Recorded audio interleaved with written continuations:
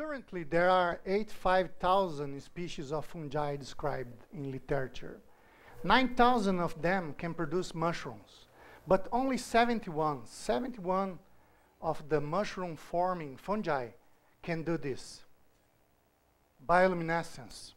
Bioluminescence is the emission of cold and visible light by a living being. It's a widespread phenomenon in nature. Although fungal bioluminescence has been first described by Aristotle in the 4th century BC, bioluminescent fungi still remain unknown for the most of people. In this talk, I will tell you a little bit about our work studying this incredible phenomenon.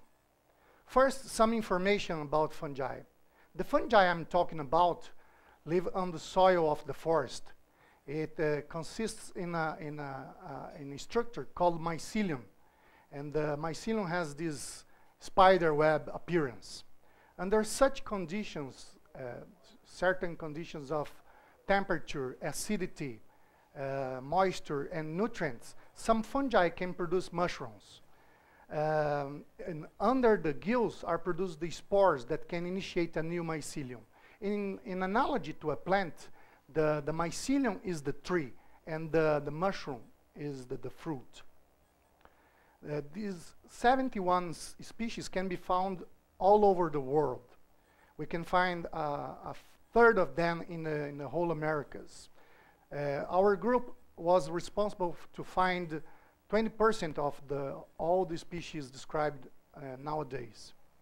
Our work began in 2002 collecting mushrooms in the Atlantic Forest in the state of São Paulo, in the Parque Estadual Turístico do Alto Ribeira.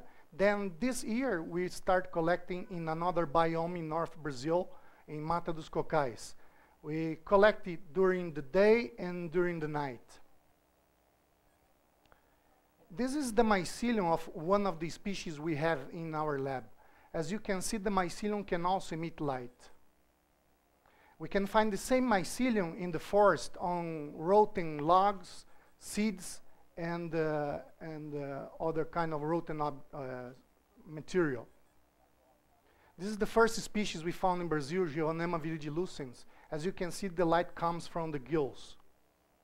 In the case of Mycena sterine, the light comes from the same place. Mycena fira emits light from the whole mushroom. This species is fantastic. Mycena lux eterna was awarded one of the top 10 new species in 2011. It was chosen among more than 10,000 species described that year. Neonotopanus gardneri was first described by Gardner in 1840 and reclassified by us last year. It's one of the brightest species in the world. It grows on the base of palms, mainly babaçu palms in the North Brazil, in the state of Piauí.